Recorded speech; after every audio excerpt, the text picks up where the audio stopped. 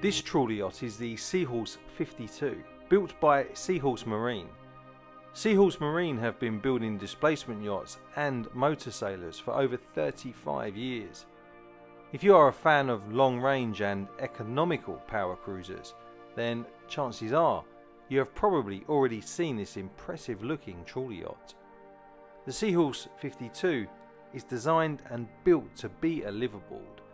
So if you are thinking about selling your bricks and mortar and taking to a life at sea, then the Seahorse 52 is worth putting on your list of vessels to consider.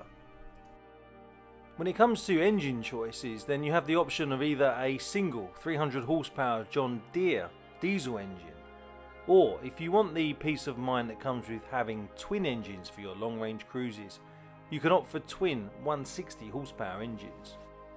Personally, I always prefer the option of having twin engines rather than a single engine, especially for long range cruising.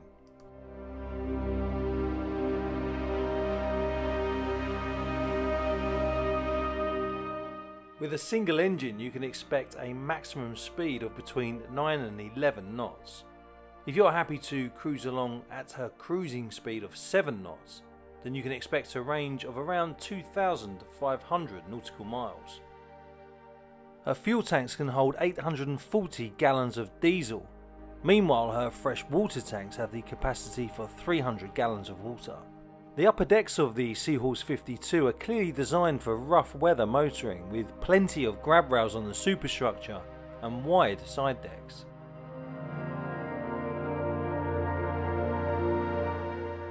The boat deck has plenty of room for a 12-foot tender, launched and recovered by a 24-volt hydraulic crane.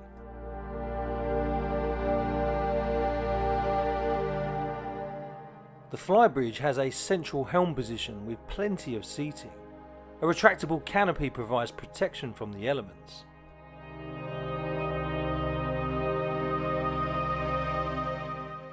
Meanwhile, inside, huge windows surround the salon, with the galley located on the port side of the vessel.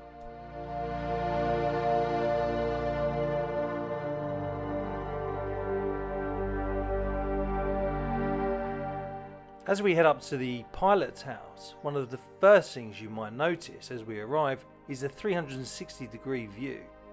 Again, here we find ample seating for guests. Now, my regular viewers will know just how much I love technology. Personally, I would prefer more screens and displays on the helm, but that is of course a personal preference. As we head down to the accommodation area, first of all let us take a look at the master stateroom. One of the first things that sticks out to my nautical eye is the sheer amount of storage space there is in here. It is unlikely that a couple are going to end up arguing about who gets the most storage space, as there is plenty to go around. Remember, this boat is designed and built to be a liveaboard.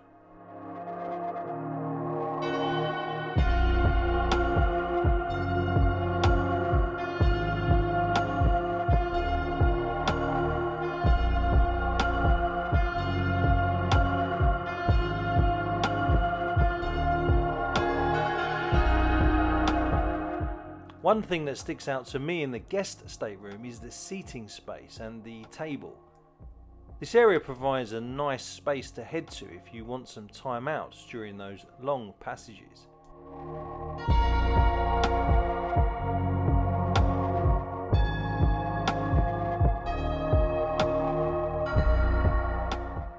In terms of cost, this hand-laid fiberglass hulled trawler yacht will set you back around $820,000 for a twin-engined version and $798,000 for the single-engine version. The price mentioned is for the 2017 model called Dreamcatcher that was featured in this video. But what do you think of the Seahorse 52? Let me know in the comments below. Before you go, please do not forget to subscribe to my channel. And also, please don't forget to check out my other videos.